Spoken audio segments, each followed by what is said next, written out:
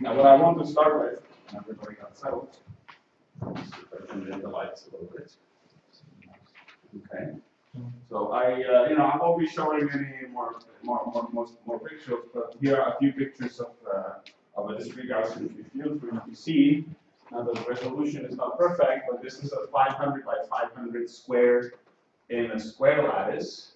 I use the following color system. So I take a sample of a discrete Gaussian free field with 0 boundary conditions. Okay.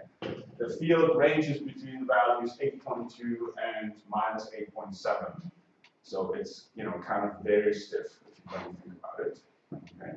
But it shows quite a nice fractal structure in here. In particular, if you look at values which are very close to the top, there are only very few of these red points in here, and there are also purple points down at the bottom. You might be able to spot one in the middle of here. There's one here, and so on. Okay. It's much more. It's a little bit more negative than this, but it's No, I made it up on the computer using random number generator. So of course, random number generators generate random numbers. Yeah, that's not completely independent. That's what you hope for that. But, okay, so this is a slightly more emphasized color system where I put more emphasis on the extreme values, and that kind of pulls out this fractal structure much better. So there are more hotter spots and more cooler spots that you can see. But sort of in this range, so this middle bar is the 0 level, and so you see that corresponds to sort of light blue, and there's some of the light blue, some around these regions, a lot of it's green and a lot of it's in here. Okay, and obviously this is a very fragile object. If you do 1,000 by 1,000, 2,000 by 2,000, it kind of look very much the same. Okay, at least pictorially. So this is another picture. I want to show you if you have this at the 0 level. Now this is not the 500 by 500. I think it's like 200 by 200, because then otherwise the picture would be just incomprehensible. So these are the level sets. Okay, so this is the lines which separate regions where you have positive and negative values. Okay, and you have a lot of sort of dense areas, but you also have regions where the field is sort of unusually large significantly positive in a whole macroscopic region. This is in fact the subject of a theorem that I guess should be attributed to Sheffield and Werner, which says that if you look at this picture and you pull out only the macroscopic curves, the curves which pass the survive the scaling limit, then they are described by the conformal loop ensemble. And you see, now if you look at the boundary of this region, there will be one of these macroscopic curves that will presumably survive the limit. Okay. And if you want to, and that's my last picture. If you want to find the SW4 in this was the picture I sketched on the board yesterday. So this is, I shamelessly stole this from one of Scott Sheffield's papers, I believe. So this is the discrete Gaussian free field on a triangle lattice, and it's plotted in such a way that you tile the triangle lattice with hexagons, and then you color the hexagons depending on the value of the field. And the value of the field is set to some value in here and another value in here, and presumably it should be that magic value which makes this curve between go to SW4. I haven't checked that for you. Okay, but if you take these two value boundary conditions, and you make this positive and then negative, then by just topological reason there's a unique curve on these hexagons. So that is on that which separate the vertices which. So it's a curve on the hexagonal lattice. It separates the vertices on the triangle lattice where you have positive and negative values, and this curve doesn't go away in the limit. It has to be there. So you can ask yourself the question: does it have a non-trivial scaling limit? And the answer is yes. And the theorem is that this is SW4. Okay. Any questions on these pictures before I take them away? I know how to take them away. I guess like this.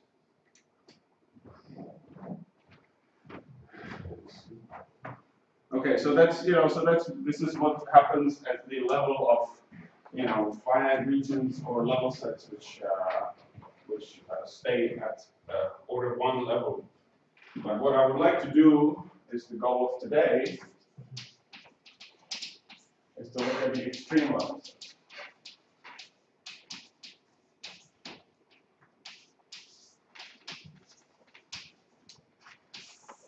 Okay, so that's the goal of today.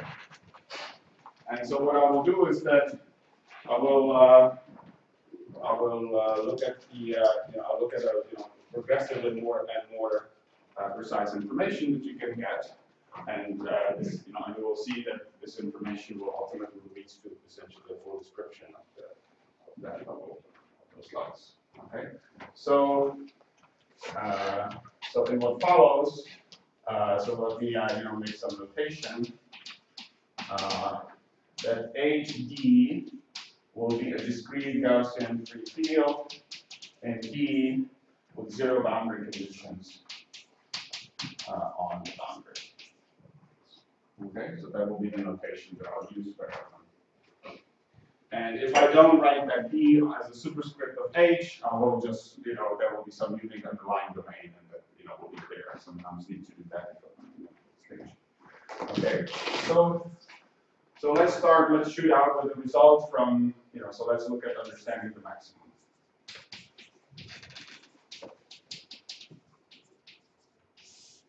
Okay, so I'll start with a result which goes back to 2001, which is due to Hausen and Deutschel.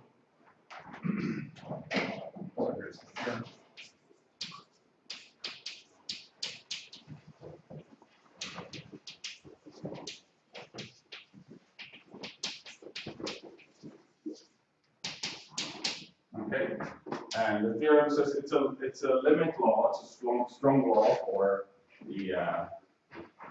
the maximum of the discrete Gaussian free field. So let me do this in specifics, and this is how the result is formulated.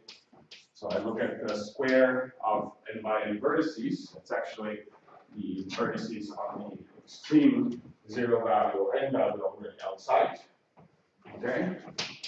The statement is then the maximum over x in the n of the h in x is asymptotic to 2 root g log n as n tends to. Okay. Let me give you a reminder of this, that we know that the covariance, so the mean of this Gaussian field is 0, so the covariance is this function gbn of xy. So this is the green function in the domain bn between x and y, and the green function at a point xx, so deep inside the box goes like g log n. Okay, and g is a minor normalization, g to over pi. So this g will be a scaling factor that will appear in various places, and it depends where you come from, what that level, what that value of g is. Okay, because the most convenient choice for everybody would be to set g equals to 1, but that's not what happened traditionally, and so check along with that. What? That would be much nicer. Yeah, except that you would have to write some escape pi into the exponent of the. Yeah, well, that's, we can blame Gauss for this already, I think. Gauss didn't even make a mistake. Yeah. The tools in the Gauss distributions like that. Yeah, I agree. But it goes back to Gauss. Okay,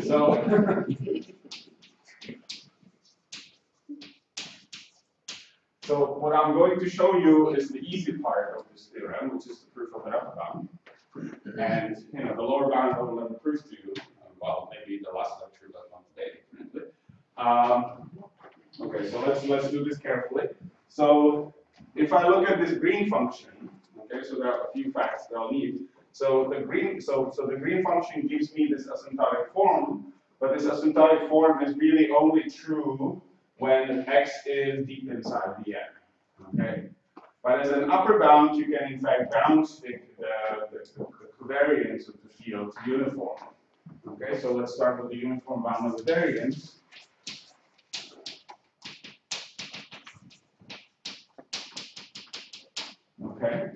So the green function is the expected number of returns from x to x before the simple random walk x is above Vn. Now, if the Vn is here and the x is in there, then of course, the closer you are to the boundary, the more likely you exit. So the variance should go down to 0. So there is a hope to prove a uniform upper bound, and the way we prove a uniform upper bound is that I take an n by n box, sorry, 2n by 2n box centered at this point. Okay, and that gives me an upper bound on the number. So this is less than g of v2n. Now I center it at this point, so then I get, I guess I should write it like a point n. That's the point just in the middle of the 2n by 2n box. I chose this standard notation. Okay, and that is still of the form g log n. In fact, that is equal to that, and it's bounded by this plus a constant. Okay, so first thing is I realize I have a uniform bound in the variance of this random variable. Okay, so if I now look at the probability that this is larger than some p, then I can normalize this random variable by square root its variance, and it becomes a standard normal. So the probability is that a standard normal is larger than t over the square root of the variance. Okay, and that, for t positive, I can bound by the standard normal being larger than t over square root of g log n plus c. Okay, because I just get something smaller if I take a large variance. And now I use the standard estimate for Gaussian random variable, which tells me that the probability that a normal is larger than a is 1 over a, is bounded by 1 over a e to the minus a squared over 2. So this gives me, I guess, g log n plus c over t e to the minus t squared over 2g log n plus c. So this is an estimate that comes from, this is a standard estimate of all right, and now we will work on this expression a little bit. So I set t to be the following. Okay, so tn plus s, where tn will have the following form. We'll have 2 root g. Now, of course, if you do this for the first time, you have to derive this, but I know what's supposed to come out, so I'm going to write down the result. Okay, so my tn is a function which is a logarithmic term and a log term, and then I add some little s which I want to separate from this. And then if I do t squared, if I take t squared, then I'm squaring all this thing up. So I square this expression, so I get a 2 root, I get a 4g log n squared. Let me actually write over g log n plus c. Let me write the whole exponent in here. I'm going to write this. Okay, and I square the expression in the numerator, so I get this squared. I'll only keep the largest terms, the terms which have a chance to survive. So then I get a square of that term, but that's a log n squared, and then there will be a little hole of that, so that I don't need to square that term. Same about squaring this guy, but then I get a bunch of cross terms. I get this cross that, so this gives me minus 2 times 2 times a quarter times g, the root g squared, so g times a quarter log n log n. Okay, and that's the term I get. And then I get a term 2 root g log n times this s in here, so n times 2. So I get 2 times 2 root g log n times s. Okay, and everything else that I get from this is a little o of the log, so I can write this as a little o of log n. Yeah, I think s is fixed. Okay, so this is the calculation, and then now you start dividing the terms. Now this term produces, so this term produces 4g log n squared over 2g log n. This produces 2 log n. But it also produces a term which comes from the Taylor expansion of this. So this gives me essentially minus a constant. I get a 2c times 4g. Okay, so there's some, some constant in here. Okay. What? Yeah. Well, sometimes you do. It depends on what kind of instance you're in. Because you only messed up 2 pi, so which pi? So it's one of the scales of 2 pi which comes in the motion bound estimate. Oh, you mean here? Yeah. So since you don't care about this, we have some. Yeah, but what are the 2 pi's? Yeah, no, of course, yeah. No, I agree. This constant will be just right. Okay, so let's plow on. So I get a -2. This is 4, so I get a g log n. This cancels the g log n. So I get a half with a minus sign of log n. So you see that's the result of this judicious choice of a quarter in here. And then I get one more term, which is this divided by that. That's another constant times s, and the constant is worthwhile pulling out. So this is plus, and I get a 2 divided by 2. So I get a 2 over root g s, and then I have that empty board. Okay, and that's very good because when I look at this quantity, the t is a quarter log n, this is a quarter root log n, so this is over 1 upon root log n. Okay, so this right hand side, so let me call this the right hand side. Right hand side is bounded by some constant, as Anton pointed out. We don't care about. Then I get this 1 over root. 1 over square root of the log is cancelled exactly by this term. Okay, so let me actually write this 1 over square root of log n. And then I get e to the minus 2 log n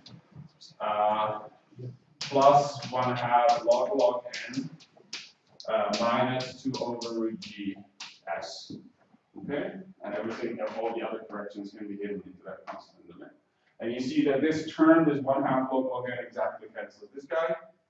And I get e to the minus 2 log n, so which gives me 1 over n squared. So it's a constant over n squared, e to the minus 2 over root g.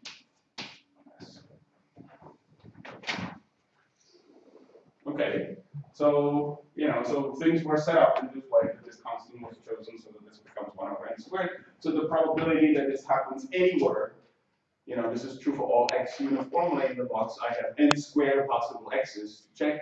So by the uniform, by the union bound, I just sum this over all positions, and this becomes a bound from the probability that this happens. Okay, and then choosing s sufficiently large, I can make this probability arbitrarily small. Okay. So that tells me that in fact. The maximum of h x of dn over x in dn is less or equal than 2 over root g log n minus 1/4 root g log n plus a big O of 1. Okay, with high probability.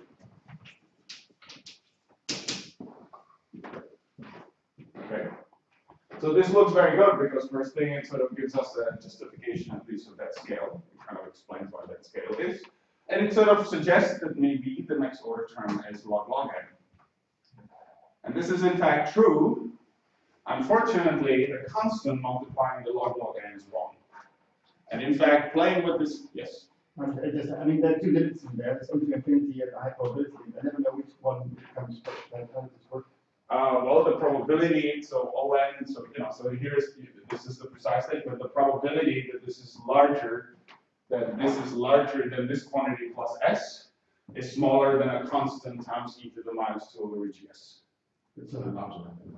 What? N larger. Right, in the limit as n goes to infinity. So n goes to infinity is first. N goes to infinity.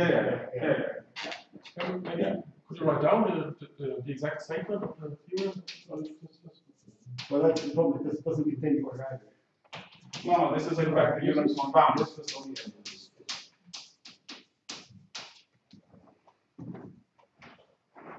So maybe you like lim soup. I don't need in fact lim soup. This is a uniform bound. Of course it's not true because well, okay. This is true.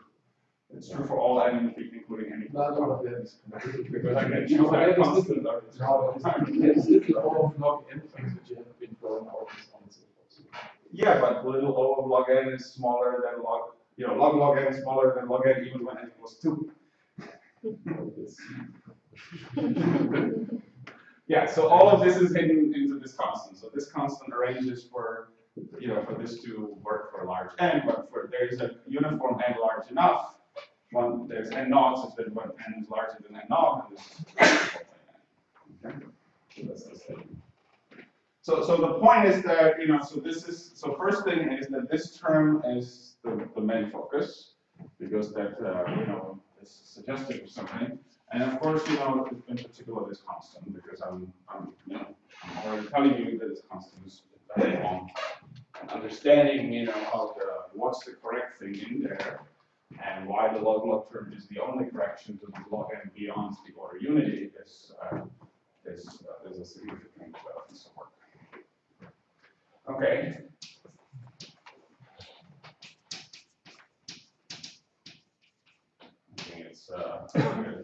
Sorry, is there also a lower bound?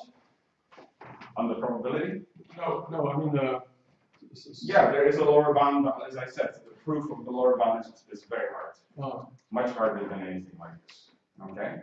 But how does this lower bound look like? On what? On the probability? No. Which lower bound are you talking about? So the statement of the theorem is that this quantity is asymptotic to that. Which means that if I take this divided by log n, it converges to true. You just proved half of the statement. I just proved half of the statement, and I'm not giving you the second half because that is very hard, and it would just take me on a track that I don't want to. You're more than welcome to look into that paper, for instance. So the exact statement would be that this maximum divided by the right hand side converges to 1. That is the statement, yeah. Oh. That's what it means. The wiggle means that the ratio of the two. Yeah, so in the almost true sense, or? Well, it's a probability, and it's also true in almost sure sense, but there is no almost sure because these spaces are different probability spaces. But the probability is a sum of them. That's what about it. It's not so interesting. Okay. So I want to. Okay. So right, so if you worry about what this precisely means, is that you can write it as the ratio of this over that converges in probability to 2 over region. Okay. And I gave you another one. So with the technique that was developed here, Daniel later proved, in fact, even a characterization of the size and various geometrical properties of the sets where you are not at the maximal level, but a constant multiple of the maximum level. Okay. So Daniel's statement is that that for every alpha, and let me write actually S in here. Oh, let me write alpha. That's fine. For every alpha between 0 and 1, if I look at the number of vertices in the n, such that the h dn is larger than alpha times this Ricci log n. Okay, so that quantity is can be fit into the asymptotic 1 plus alpha squared plus little 1. Okay, where for if you want where O1 tends to 0 in probability. Okay,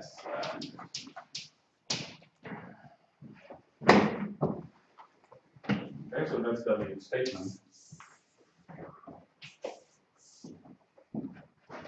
Okay, so if you look at the size of the total number of vertices is n squared.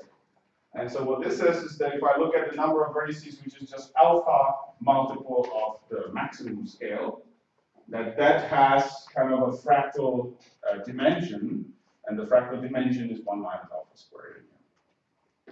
Okay, and there are many other statements in this paper which I will not try to reproduce about when if you pick 2 uniform points from this, where they are, and what's the probability that 2 points in there, but 2 points from that set will be certain distance from each other, and so on. There is a fractal statement. You can obtain essentially using this technology. Now, if you actually, so if you actually want to prove this theorem, that would be, so this can be proved at least for small alpha by, kind of bolstering on this kind of method. So this is the first moment method, and you can try to compute the corresponding second moment method. So this, you're essentially computing the expected number of x's, which exceeds that particular threshold. And we find out that that expected number goes to 0, and therefore with high probability there will not be an x, which is the number. Okay. Now, if you look at so the same argument will tell you that the expected number of vertices in this set is in fact of that order. But if you want to prove that it's in fact of that order, you have to prove the concentration around the expectation, and that requires a second moment argument. And that's not possible essentially to do just in the language of looking at this set, but you can formulate, you can look at sort of the exponential version of this, where you've got exponentials of these fields, and prove a second moment for that. So this can be in fact proved by a second moment argument for at least small alpha, and then you can kind of bootstrap from here to get there if you wish. So that would be one way, you could prove it independently of W's technology. But again, I'm not going to go into this because it's not my main line of interest. I want to also mention a paper by Chatterjee, Dembo, and Ding from what is it, 2015 now, right? So it's 13.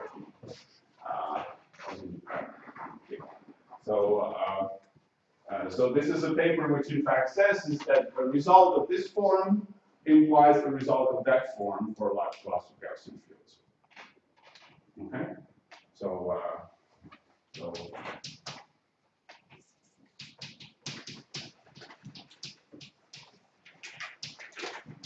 what they call the extreme Gaussian fields. So obviously there is a connection between those two, and I don't think that the connection has been fully explored yet. Okay? So what you would like to have, essentially, you would like to have some kind of equivalence. Okay, so this is a result of W. Now let me move on, and so I will now try to tell you much more precise information about the maximum. So first there will be a qualitative result, and then there will be quantitative statement. Okay. So there is a very short paper by Bolthausen, very short, tuning in 2011 in the Electronic Journal of Probability, which says that the following is that if I let Mn be the maximum, if it denotes the maximum of the Gaussian free field in the end, okay,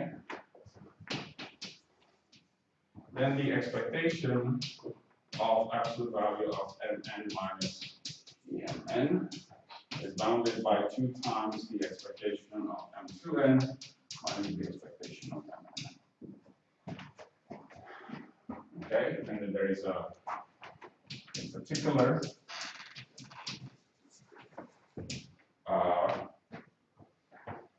there is a subsequence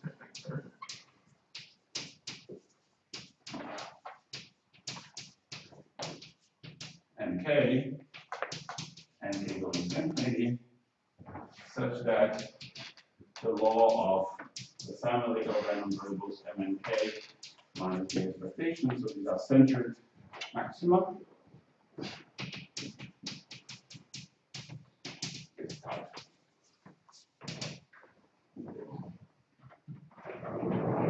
Okay, so tight means that the, I'll say that in case. That means that the probability that this random variable is larger than a constant is bounded uniformly in K.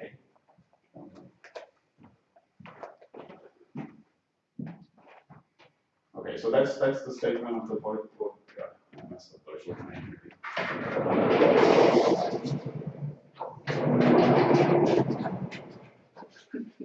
Write it better. Because we're being recorded, just in case I'm doing it.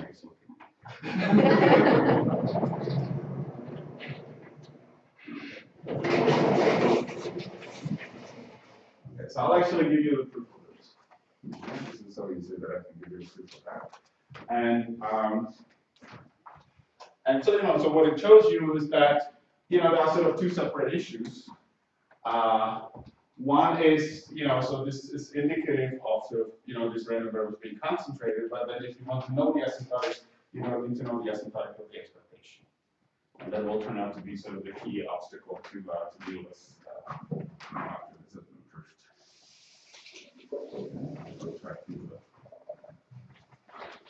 proved. These are real numbers, aren't they? I'm sorry? These are simply real numbers. Yeah. These So why is it type bounded bounded?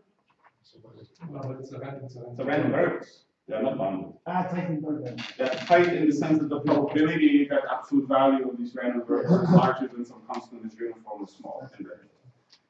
So which means that you are allowed to extract converging subsequences, and that will be sort of also the leitmotif of this lecture. So you really want to say that there's a subsequence that is either going to say that this thing is tight. Well, it will turn out to be tight, but at this point we only this. If I want to attribute the statement to the gentleman, then this is what they got. Now, of course, there's a competing team of Ramson and Zaitouni, which essentially at the same time proves the stronger theorem. Okay, Offer is like that he likes to compete with himself. Right?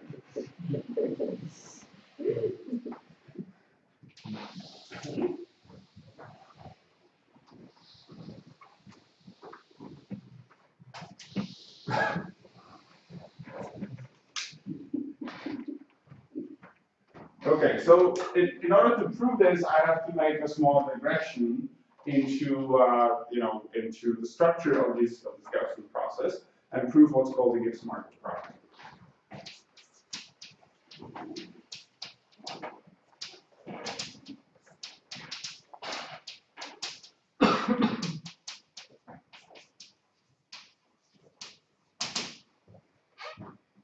Okay, so if you're a probabilist, you're used to the name Markov being associated with stochastic processes indexed by time. What that means is that the past and the future are correlated only, are depend on each other only through the present. Okay. Now, once you have fields, which are indexed not by just one, just by one parameter, one-dimensional parameter, then of course Markov nature means something, analogous. What it means is that if I condition on if I look at a finite set of these variables, and there's a well-defined notion of a boundary, then if I want to look at how the inside depends on the outside, it only depends via the boundary. Okay, so that's sort of the idea. And this will be the case for the Gaussian discrete Gaussian field. So this is the Gibbs-Markov property. So let V subset of V, which is a subset of V, Z2, the finite set. Okay? And then the claim is, then the Gaussian field in V admits a decomposition in law into the Gaussian field in V plus something I'll write as psi of dV. Okay, and I'll tell you what this is. Where two things are true, where psi of dV is statistically independent of HV, and two, the psi of dV in fact has the law, and this is how we will define it when we do the pathwise decomposition, is the expectation of HD given the values outside V. Okay, so H dx x in d minus.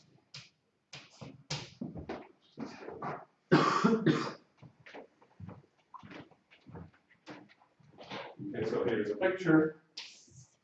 So here's your V, and this is your V. So this is V and this is V.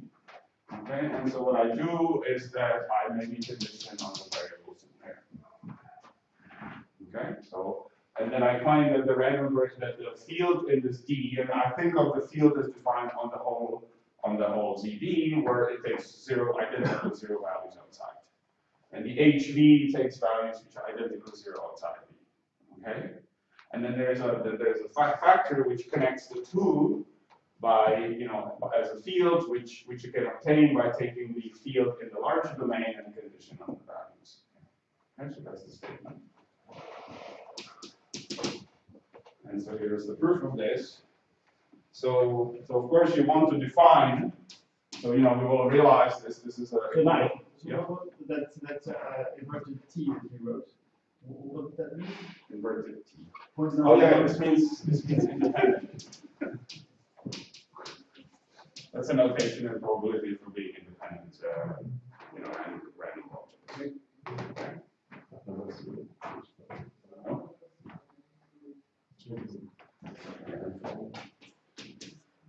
Okay, so what I'm going to do is that, of course, I'll realize this on the path space. Okay, so I'm going to define psi using this random variable, and then I'll show you that the difference of that random variable and that psi has the law of h of b, and these are independent of each other. Okay, so I define this by the formula.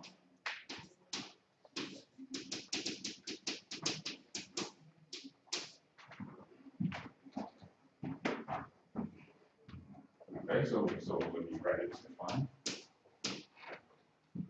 Okay, so then by the properties of the conditional expectation, if I take hb minus psi of db, and at some point x, and I look at this at some point y, then I can open this up.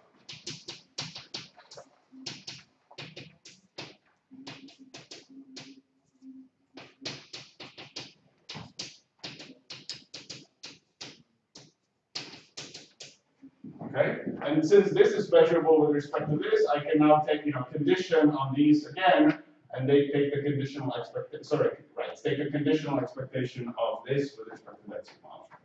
Right, so this is equal to the conditional expectation of hg, because this only depends on these random variables anymore. Okay, so this I can condition on the sigma algebra h y minus b. So this is by just the rules of the conditional expectation. Like that. And this is psi of dbx by definition. And so I reproduce exactly the term I have in here. Yes, in here. Okay, so what it shows is that the covariance, so the H is a zero mean field, then of course this is a zero mean field too. Okay, so the expectations are all zeros of all these fields. So it's to find the covariance, it's enough for me to just take a product and take expectation of these. And the expectation of these two I showed is a difference of identical terms, so this is zero. And so this means that indeed that psi, and because this for Gaussian fields it's enough to check the pairwise correlations to prove independence, that proves independence. Okay, so this means that this is independent of hg minus psi. Okay, so I have written indeed H as a sum of two independent fields. So the last thing that remains to be done is to show that this has the law of HV. Okay, and for that I'll recall the formula that I started with, because my Gaussian field was written in a form. So it remains to show. That the hg minus psi of dv has the law of hg. Okay, so this is what I have to show. Now I have to observe a couple of things. Okay, the function x goes to psi dv of x is discrete harmonic.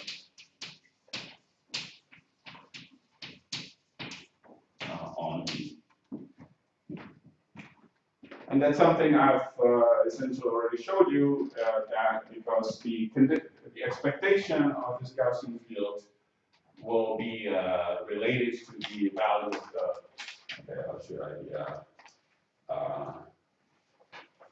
well, okay, so, there are many ways to see this. One of them would be to look at, directly at the formula for the conditional, for the probability distribution, and will find out that the law of HD corresponds to Gaussian, discrete Gaussian free field in the domain V with boundary conditions given by these values on the complement. Okay, and so what I'm doing, I'm now taking expectations, so that gives me a discrete harmonic extension of these boundary values. Okay, so this is a discrete harmonic function. Okay, and now what if I now, so the distribution, so I can think of taking the law of this, that is an underlying Lebesgue measure, and simply adding, splitting the Lebesgue measure into two parts, the part which corresponds to the V and the part which corresponds to outside, and then doing a change of variables by shifting all of the values inside V by this amount. Okay, so this is just a shift in the. So I have to see how the term multiplying the Lebesgue measure changes. Okay, and that term depends on this E of H. Okay, which because of the zero boundary conditions, I can write as HD minus Laplacian in the HD.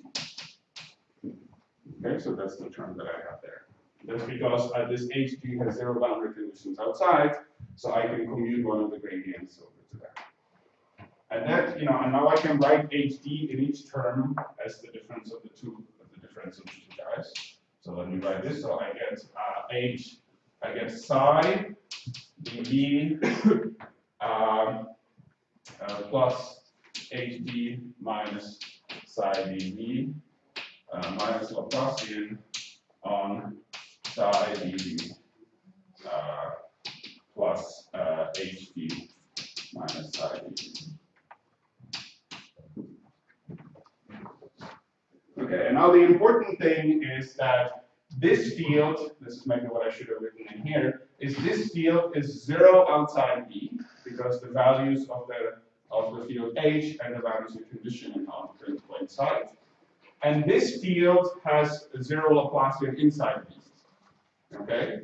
So Laplacian kills everything inside V in here, and outside V this is zero. So the cross term, this term with the Laplacian and the psi vanishes. So which means that this function separates into two parts, one which corresponds to the psi pairing up with psi, and this pairing up with that. Let's write this down here.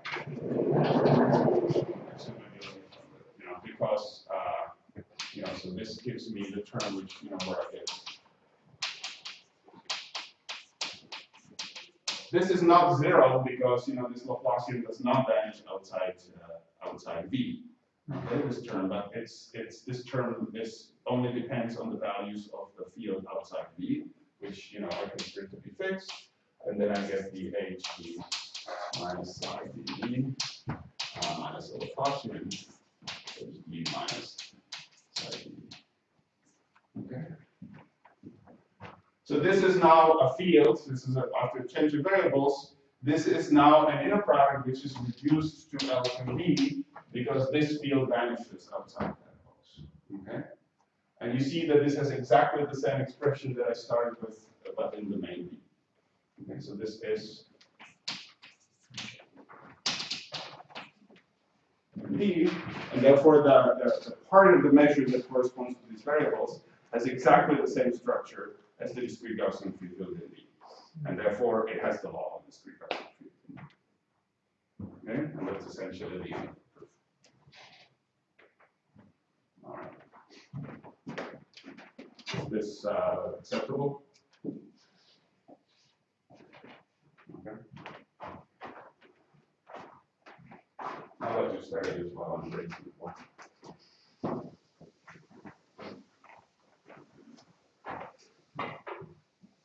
I'll leave the theorem in there.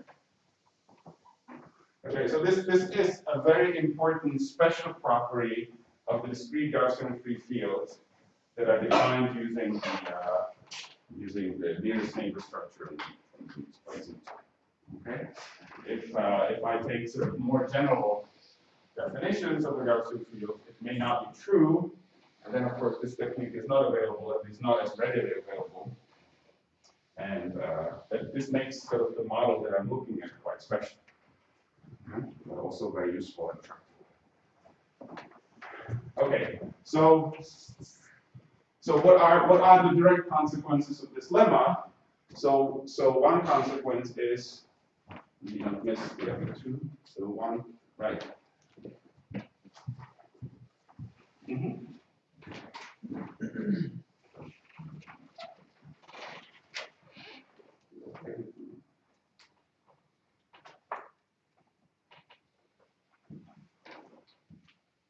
Yeah, so actually what I want to write is not a consequence, it's another feature of the specifics of the model. Okay, so there's another one that I'll need, is that if B is a union of a B and A and B are disjoint, so if I, and in fact not only disjoint, but this, so I need them to be at least separated by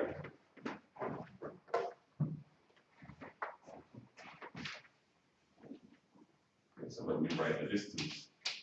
This is the distance on the lattice of A and B is larger than 1. So if I have sets which are more than distance 1 from each other, then the Gaussian field in B decomposes into the sum of the Gaussian fields in A and B, and the A is independent. Okay, and that has to do with the fact that, so this is essentially, this essentially comes from the fact that if, if this is my A and this is my B, then the Gaussian field depends only on the boundary conditions outside. Okay, so my Rabi-Nikodym term splits into the product of the Rabi-Nikodym term, so the Gibbs measures, sorry, the product measure splits into the product of the product measures. So you explicitly write the measure. The measure in B is just the is I guess a product of the two measures, right? And essentially, that's what you get with 0. Okay, so this is something I want us to realize. All right, so and if I use this and that properly, then here's a corollary. Which is sort of key for the whole development, is that if I look at the Gaussian field in V of 2n, that I can write this as the sum of 4 pairs of Gaussian fields. I'll define what these are. So it's Vn1 plus Vn4 plus an object which ties these together. Okay, where fields on the right are independent. Okay, and what are these domains? I just so I want to write it like this. So this is the V to n. So that's a box of size 2n. And then I'm actually partitioning this box by drawing these middle lines into 4 boxes of size n. Okay. And because of my my definition was that V of 2n is 0n squared, then in fact so what I have is that my 0 sits in here, my 2n sits in here, and when I look at the line which corresponds to index n in here, that line is not part of this box. Okay, the line lies on those. So these are actually on the boundaries of these boxes, which means that any pair of these boxes has distance at least more than 1 from each other. Okay, so which means that I can, so by the Gibbs Markov property, what I know is that the Gaussian free field in this whole set can be written as the Gaussian free field as the union of these four smaller boxes, plus this field psi which binds these together. Okay, plus this psi. This comes from the plus this field over there. Okay, but the field in the union of these 4 boxes is in fact 4 independent copies modulo shifts of the field in this box, because these boxes are separated by even distance from each other. So by this previous observation, that's what I get. Okay. Now, why is this fundamental for the Gaussian free field? Is because it actually allows you to represent the Gaussian free field using a branching length walk. I just briefly mentioned that. I guess, brought a lot of these people here because they have to take on those costs. Okay. And let me probably erase this whole thing.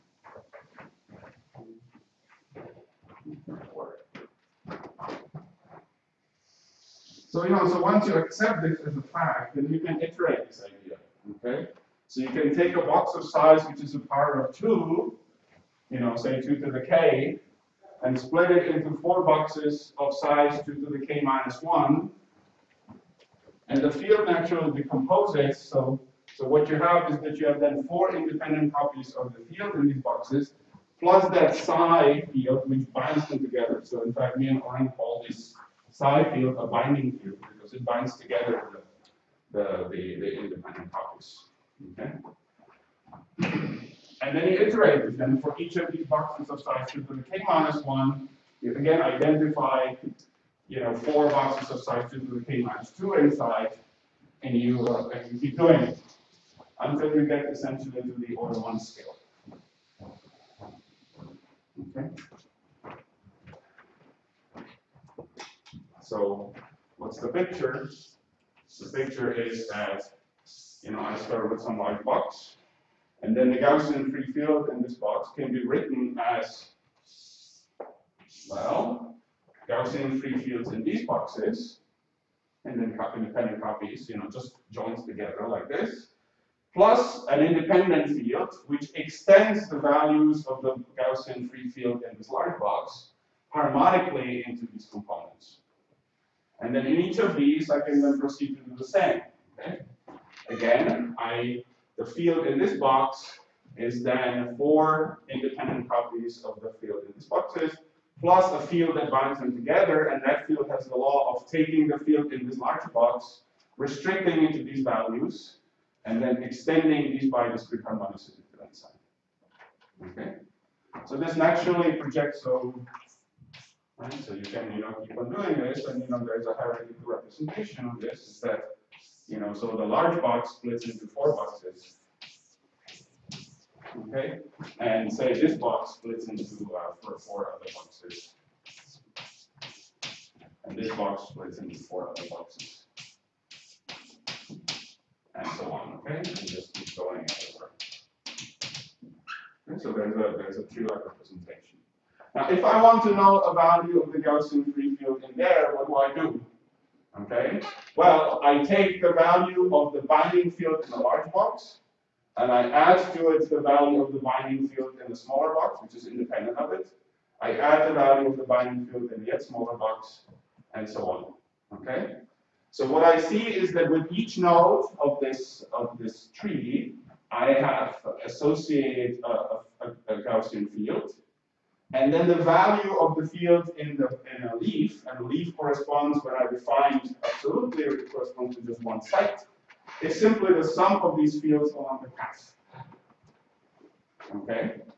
So the fields in this line of the path and that line of the path are independent of each other. But of course, if I look at a leaf which is here and a leaf which is there, and if I look at the correlation between the values of the field in here, well, these parts of the field are independent, but then they share a common path to the root, and that's how they get correlated. And so you see that, well, these Gaussian fields are, of course, still fields, but if I ignore their spatial structure, then in a sense, the ultrametric distance between these points becomes important. Okay? Ultrametric distance? Yeah. What is that? That's a distance on a tree. The distance of 2 leaves on a tree is the distance to their least common ancestor, closest common ancestor. Okay. Okay. So these 2 are distance 1, but these 2 are distance 2. Right? So if one is the ancestor of the other, That it's the distance. It's only defined by distance of 2 of these 2. Okay. But you really only define it on the leaves. Oh, That's what you do. No, that would actually call it 3. You would call it 3. Yeah, because I forget it, yeah. because you take any point in the tree and then you look at the time of the most recent common ancestor. That's actually not a distance, but it's 1 minus the distance. Yeah, but but for the leaves that were planners, is that you look at a common ancestor, and that's the distance. You you agree this is how this? Yeah, but I think so. That, you know, sometimes you want to extend to the what you was just showing, and you really want to look at the time, the absolute time, not the relative, not the subtraction. Okay, so actually, so you know, what of course makes this, you know, so that would be really strange that somehow this point and that point would be much further than this point and the neighbor. And of course, the devil in this picture is very in the minor detail that these fields are not constant. Okay, so of course, you know, if I look at the values in here, they are heavily correlated. Okay, even in the primal fields that I start with here. Okay. Now, if you do pretend that these binding fields are in fact constant, if you simply replace them by a constant field, then you get exactly the branching angle of the Gaussian cells. Okay. And that's in fact the magic tool that's used by the sort of the Ramson and Zaitoumi team to prove all these various results. And depending on your point of view, it actually what makes it you know, much less intuitive than I would like to. Okay. All right. So, so this kind of explains the idea. So now let me prove, you know, the idea that permeates many of the analysis. I will, in the proof of this theorem, I will only use a partition into 4 boxes. I'm not, you know, I'm just going to use one step of that. So just a short question. You said you add independent binding fields. Yeah. Why are they independent? I mean, well, because the yeah, they do have. I mean, they're not. It's not distance bigger than 1, is it? Oh, but there's some from these independent bases.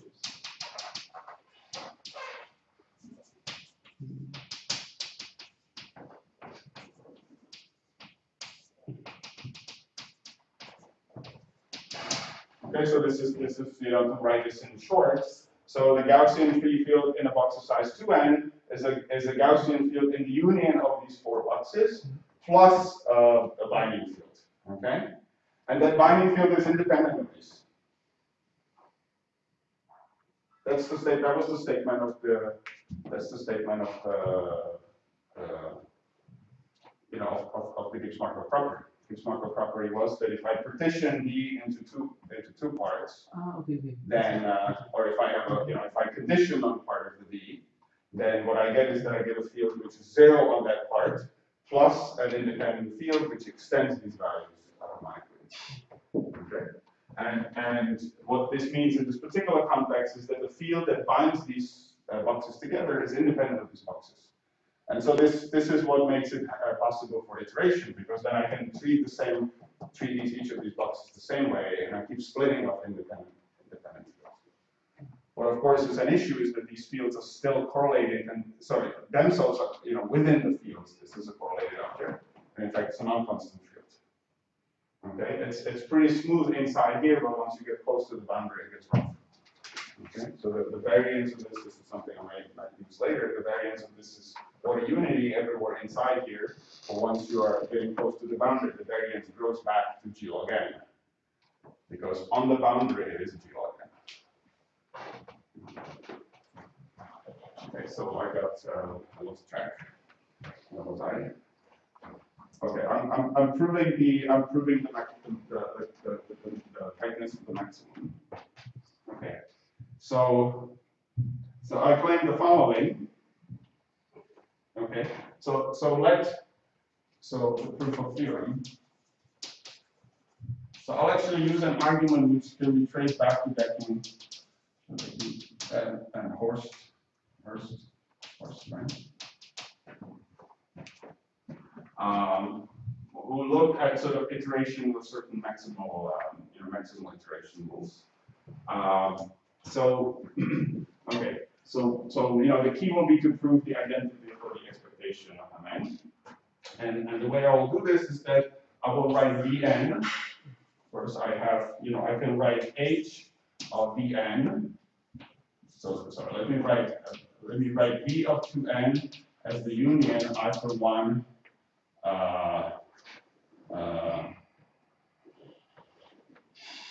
I need some notation.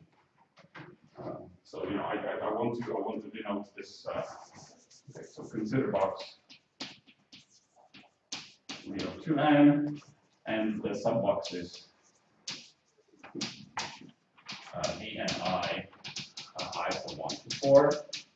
Okay, and let me denote by U to be the union of these V and I's. Okay. And then I claim that, by my Markov property, which is what I wrote in here, but I'll write it again, the V of 2n can be written as H of U plus psi of V to n U, where psi of V of 2n U is independent of H of U. Okay, so I'm doing this picture just by one iteration. So if I look at the maximum of the H of V of 2n on this, okay, then this is the maximum of the sum of these fields. But I can bound this from below by finding a maximum of this guy and evaluating this at the maximizer of that point. Okay, so this is larger than the maximum of HU for x in V of 2n plus psi of V of 2NU evaluated at the argmax of HU.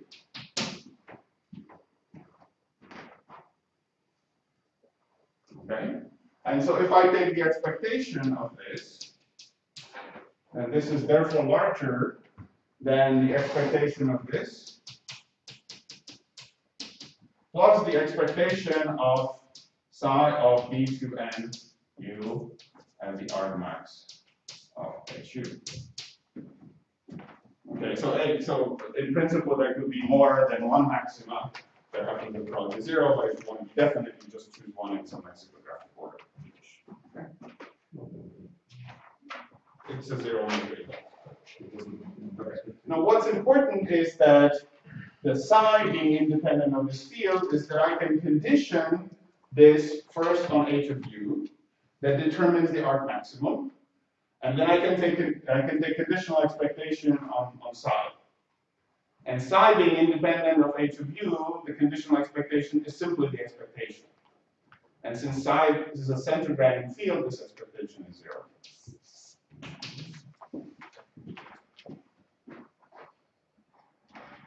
Okay. So this tells me that this expectation is larger or equal than that expectation.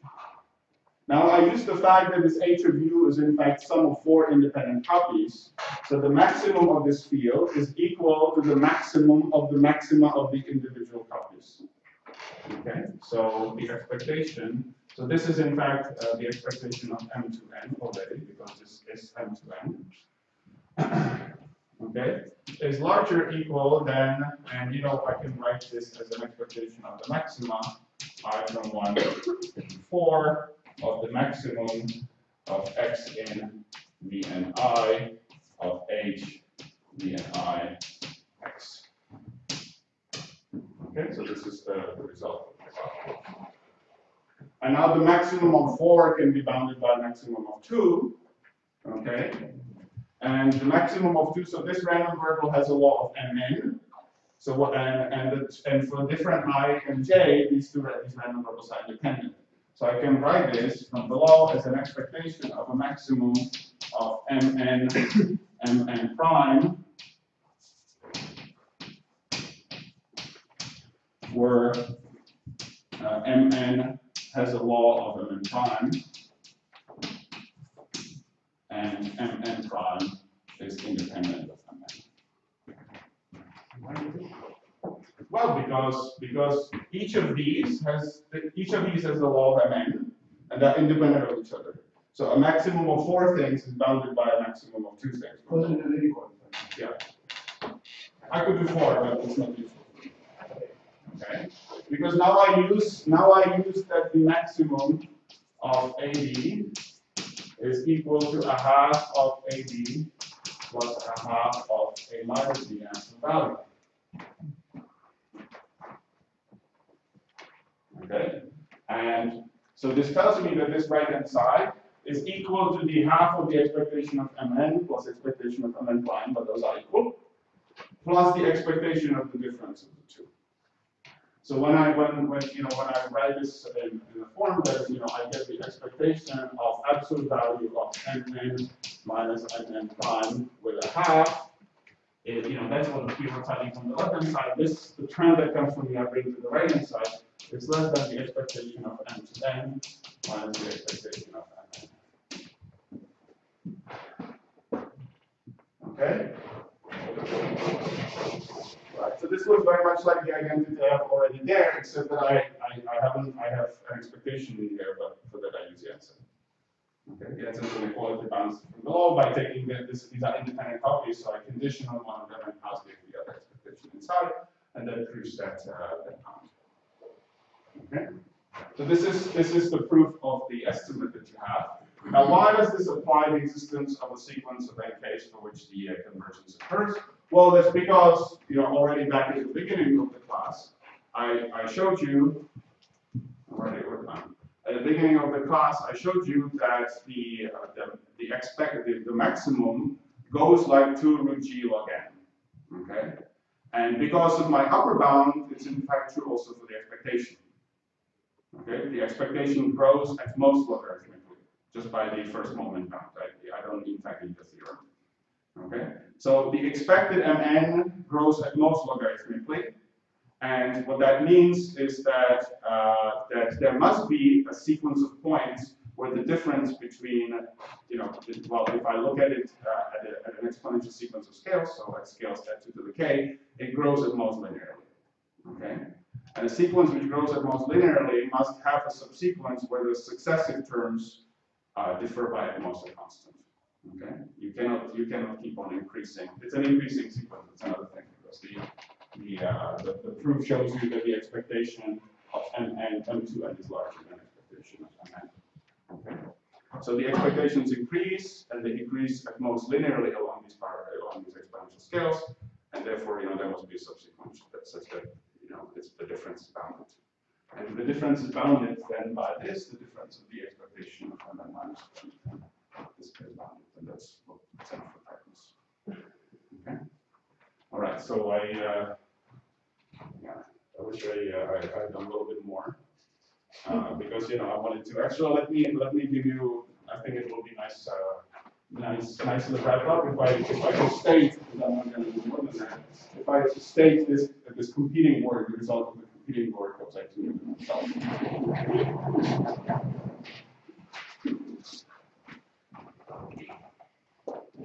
Okay.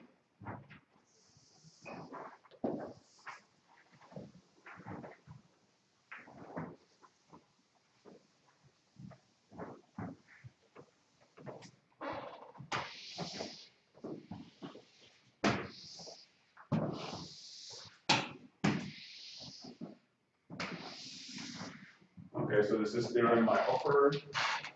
Marek Biskup, so Marek Biskup.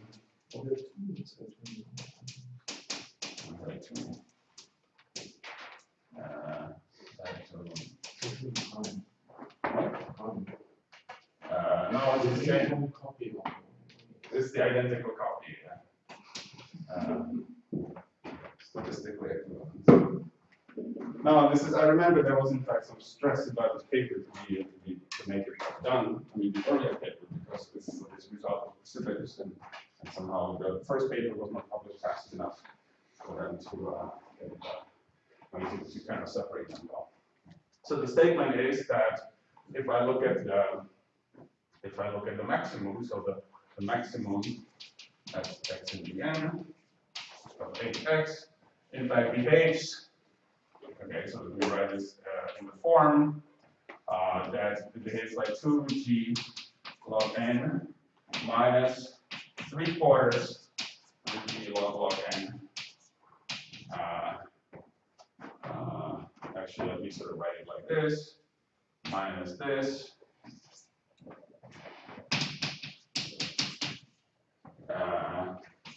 It's time.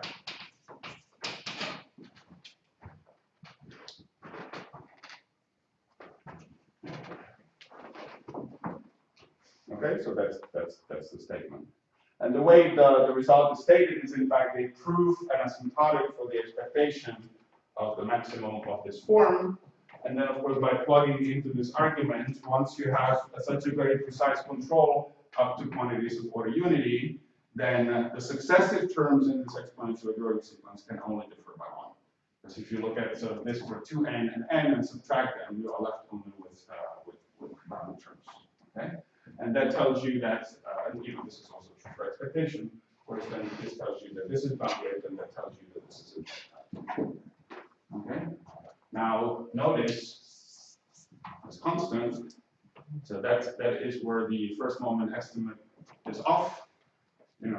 Off essentially by a factor again, and that has to do with facts like entropic repulsion, or whichever way you want to call it.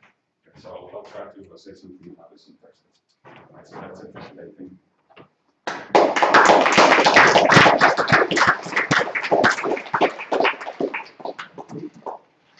So it's some questions. So this additive form of the Markov property, this uses more structure than this is using that you have a Gaussian. Well, it uses the explicit form of the distribution of the Gaussian. Okay, so there's a larger class of Gaussian free fields you can associate with generators of the Markov chains. I think Jan was talking about this yesterday, right? Yeah. You did, right? I forget.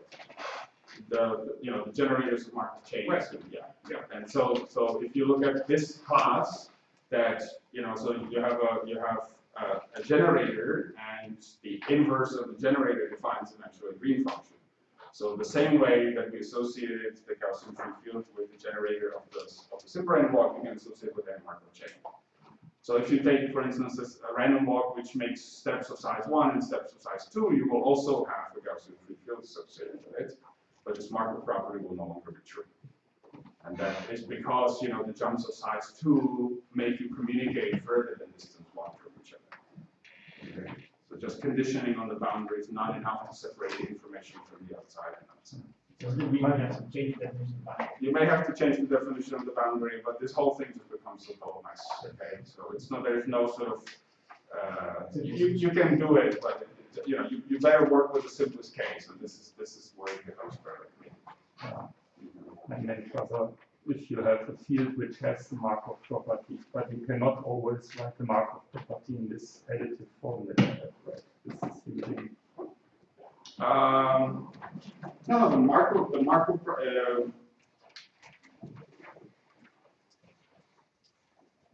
well, the Markov, indeed. So if you take more general gradient fields, for instance, it will have a Markov property, but it will not separate in this clean form, and that's because this also uses the additive nature of Gaussian processes, which is out for more highly different types of coercions.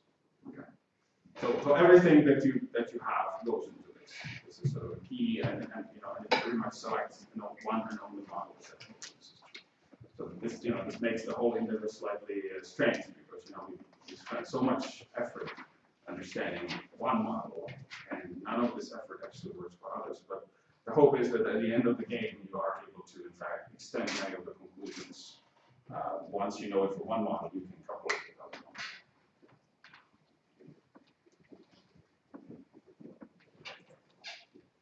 Any more questions? Now then we can have